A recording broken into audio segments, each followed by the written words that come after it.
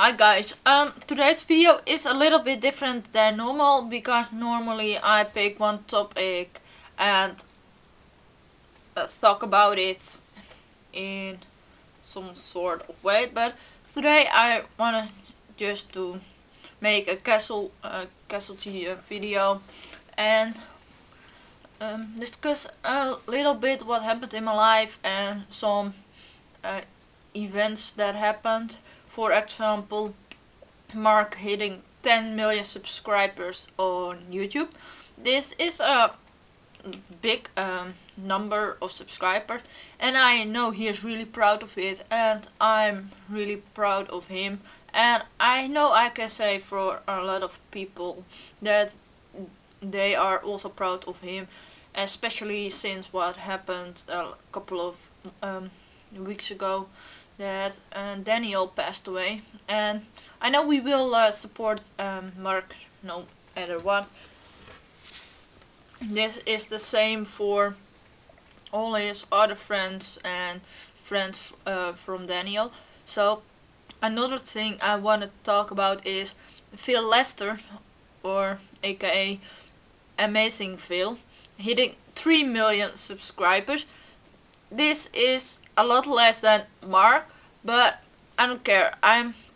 Either way, I'm proud of Phil also, because yeah, he was on 2 point I don't know what million subscribers for a really long time, and I think he really deserves those 3 millions. And yeah, I don't know exactly how long I have been following him, but I know him quite well as possible via YouTube.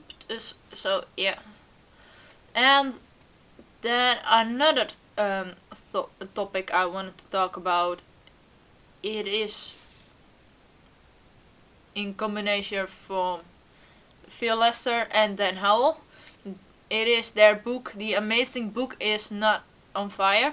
I'm really proud that they wrote that book and shared all those stories with us.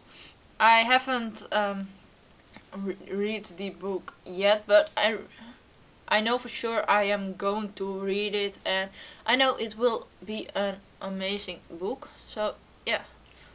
Oh, by the way, I will leave Mark's link and Phil Lester's link and the link for the Amazing Book is Not on Fire in the description below, so you can check them out, and you can check the book out or buy the book, which is really lovely.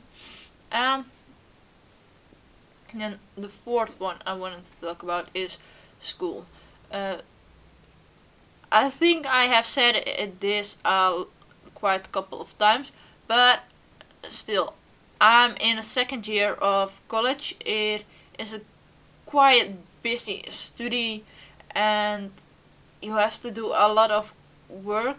So for example, the last period I had to write I don't know if you know the word description or report or whatever you call it, but I had to read a thing which was about 20 pages big or something, so that took a lot of time, and I'm really sorry if you guys miss my videos. And to be honest, I miss making videos, and I am still awkward talking to just a camera, and I have no idea what to say, and my life has been a bit hectic lately, so but I can't really give that much of detail about those hectic things, because I think they are more personally to me, and yeah, I don't really want to share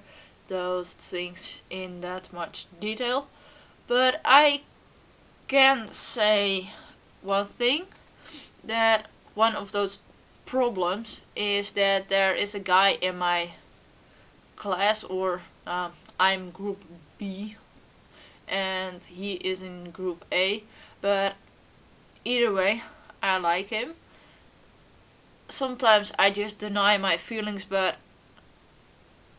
one way or another I always end up talking to him and being with him on school. We at the moment we are just friends, but I still like him a lot. And he also said that he doesn't like me or that he is ready for a relationship. Yeah, I'm struggling with this a bit, so I'm sorry guys about this. So I have to sort this out. I know love is a difficult and hard topic sometimes, and it causes broken hearts. And yeah, another thing about the topic love or whatever I described a couple of seconds ago is that someone I knew started a relationship with someone else, but it is just a friends with benefits relationship. And I wanted to know, what do you guys think about a friends with benefits relationship? So yeah, I don't really know myself if it is gonna work or not, and how it will end up. I know for sure that the guy in the relationship loves the other girl, but the girl doesn't really know if she loves that guy and stuff. So please guys, help me. I want your opinion on this, so please help me. And please leave a like and subscribe, and I will see you guys in the next video. Bye bye.